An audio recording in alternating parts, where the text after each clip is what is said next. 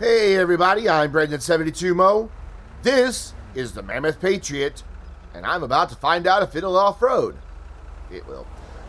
This is a four-way tie this week, even though there's only two vehicles. This week and next week, every vehicle received 7 votes. You can vote for the vehicles that you want to see by clicking on the link in the description down below, and we're off on our ascent in what should be a fairly capable, if not lumbering, off-roader. Not exactly the fastest, and as you can see there, not exactly the best controllable vehicle. It suffers really bad, the Patriot. Suffers really bad from understeer. It just does. It's kind of a factor of it. Massive, impractical, garish SUV. But it was a symbol of excess in the early 2000s.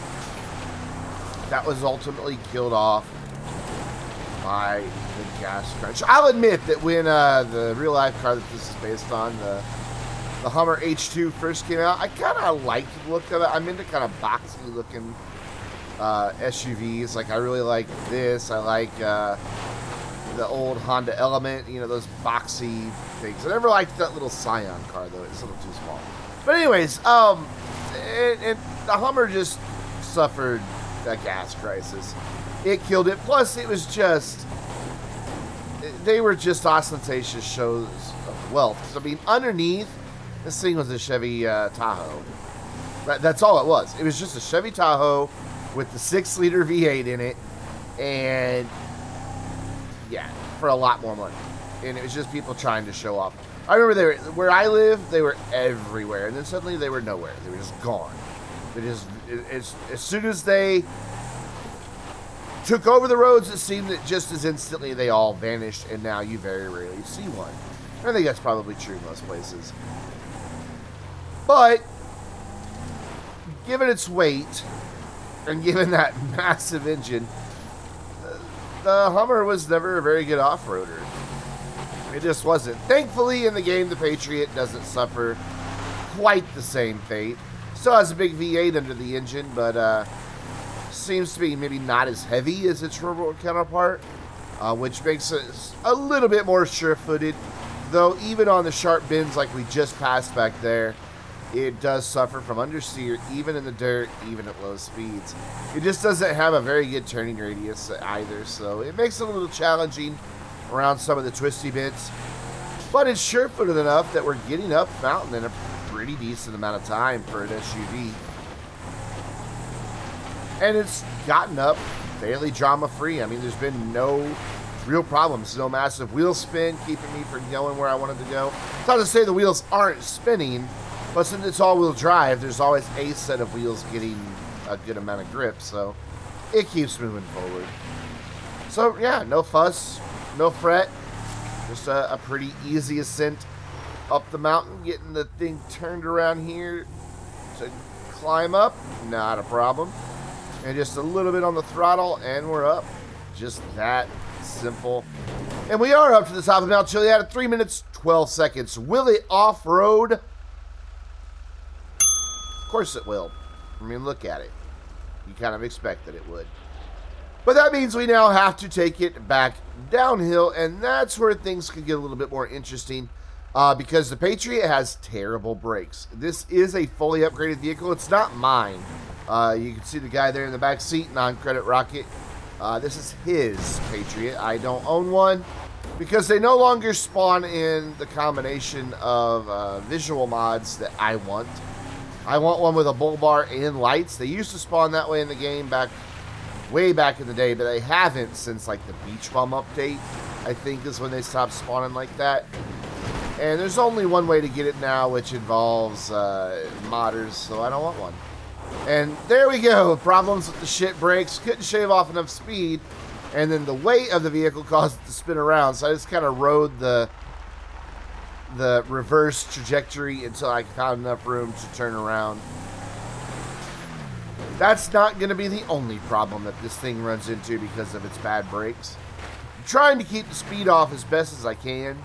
It's not always going to be doable, though. Yeah, this is going to get ugly pretty quick. Not as tragic as we've seen some others, but it is definitely gonna struggle. There we go. That turning radius just barely gets around there. Didn't quite get it lined up for that uneven bit of the path. Oh well. Here we go. I went up on 2 wheels. Didn't have enough braking power, and ouch, ouch, and oh, barely stopped in time.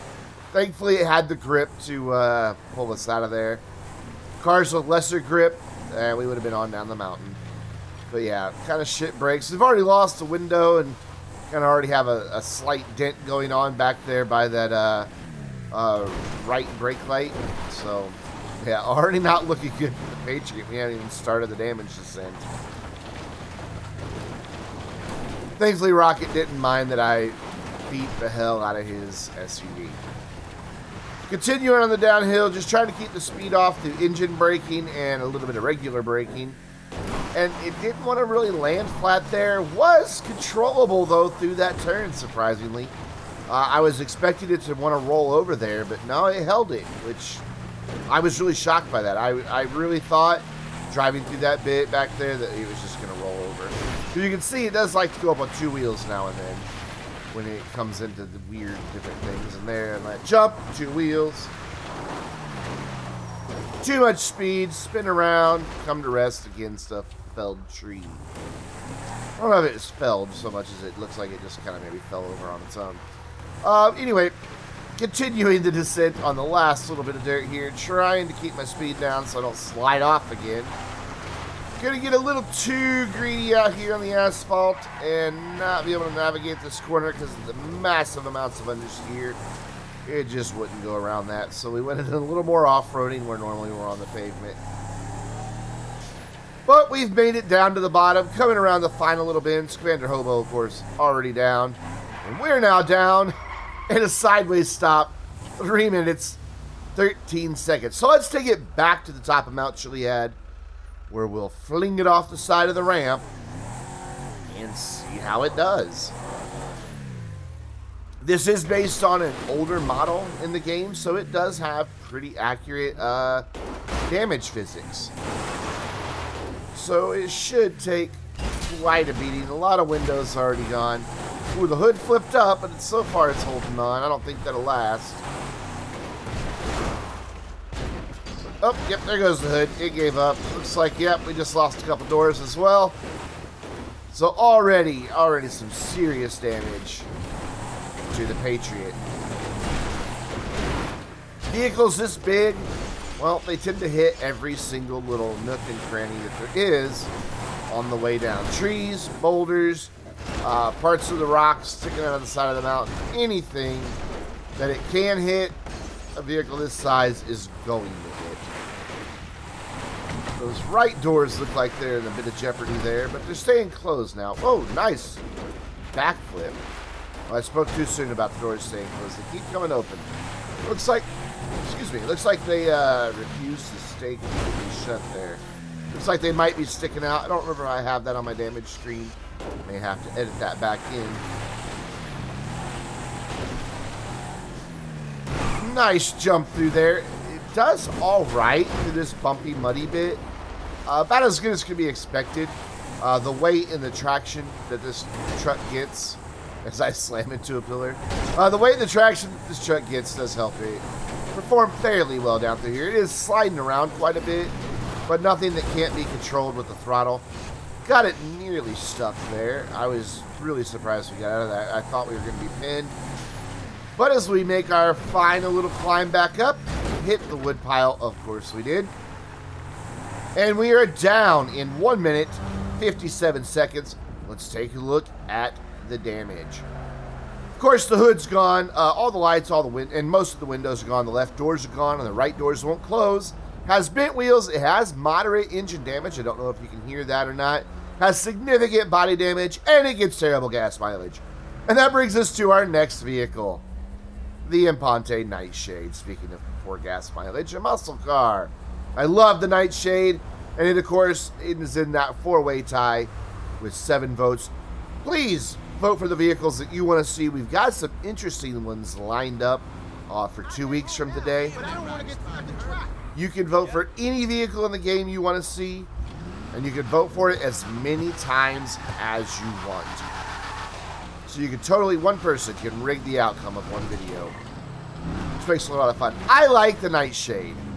I don't drive it as often as I really should for as much as I like it. Mainly because it sits in a garage across town and I always spawn in my corporate headquarters. So I kind of forget to go check out my muscle cars on my first character. But I do like the Nightshade. It's a car that I wanted to own for a long, long time, but never had the space for.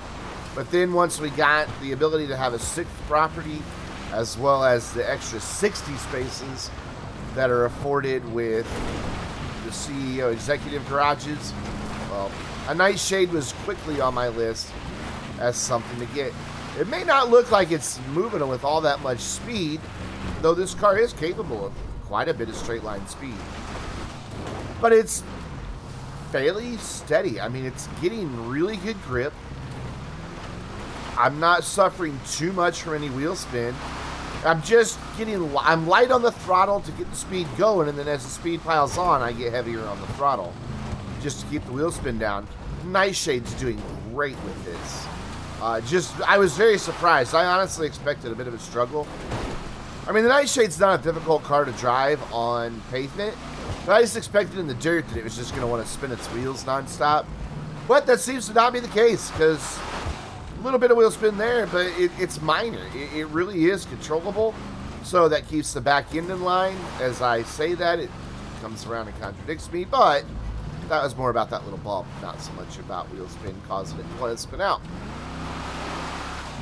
A lot of wheel spin there to get that push, but I was able to let off, find where it could get grip, and then get right back on the throttle. Pretty amazing if you really think about what this car is. So it's low to the ground, based on like what a late 60s, early 70s muscle car.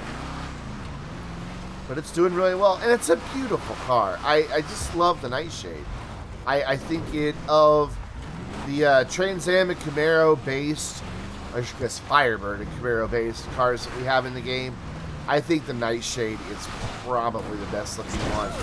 Though that back end, as we take out a hiker, that back end is very Jaguar inspired. But that's okay. We know what this car's meant to be. And it's getting a really decent time up. I mean, we've had supercars that don't make the 3-minute mark. And it looks like the Nightshade might just do it as I take it into the water.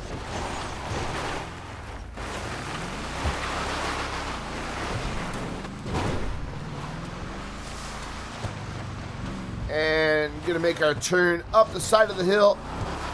A lot of wheel spin at first, but I'm able to find enough grip to get the car to go on up the hill.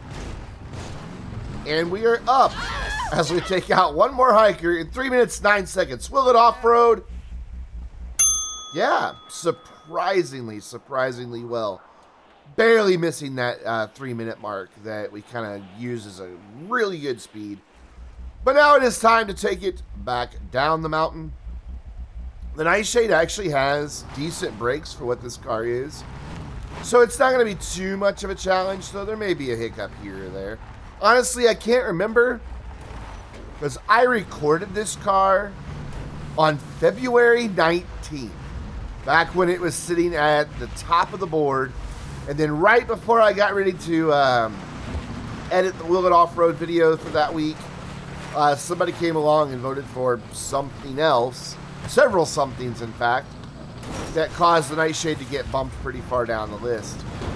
So it's just now that I'm recording 6 vehicles at a shot that the Nightshade finally gets to make its debut. This footage has just been sitting on my hard drive forever. Well, that's forever in YouTube terms. I mean, that's almost 3 months ago that I recorded this car. So I don't remember much about it, because when I edit these, I watch them in like quadruple speed. And I don't really pay attention to what's happening. I'm just kind of looking more for my edit points in the video. Kind of got some air over the uneven bit there, so not a good thing, but not a bad thing either. Brakes holding up well, and even when I do have too much speed, I'm able to get the car to come right around most of these corners. Had a little too much speed there, couldn't make the turn and hit the rock. Big jump, and I slowed down way too much, which is why the nose dove so much. Oh, but listen to that exhaust snarl. Such a lovely, lovely sound. Here's another big jump. Much more flat that time, and Blade Shadow has died. Rip. Don't know what he was doing that he died, but he's dead. Another big jump. Why, a beautiful landing, actually. That was near perfect. Oh, but the car then decides to spin out. Not really sure what happened there. I'd have to really go back and analyze that footage over and over again to figure it out. It's been way too long since I recorded it to remember. Another drink of water. Excuse me. Allergies are in full force today.